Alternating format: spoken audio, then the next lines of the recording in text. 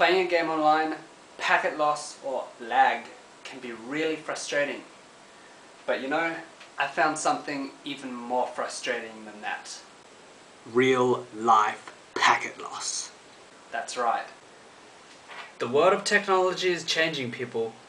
Packet loss will become a problem in real life when our avatars suddenly lose essential data on the network.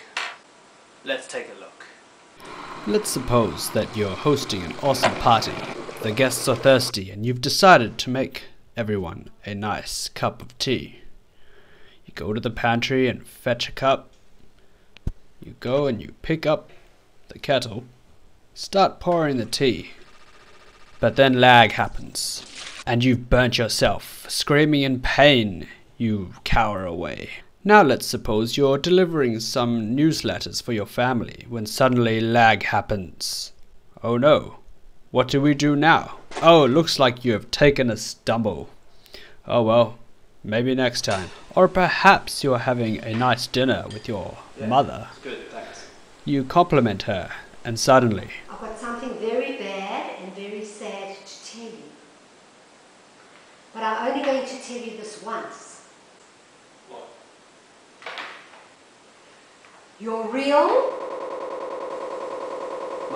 My real what? What? What? I didn't hear. My real what? Packet loss. Perhaps the worst offender is the game of kings. Black takes the move. It's a good move. And white responds. Oh, what's happening here? Technical difficulties? There we go.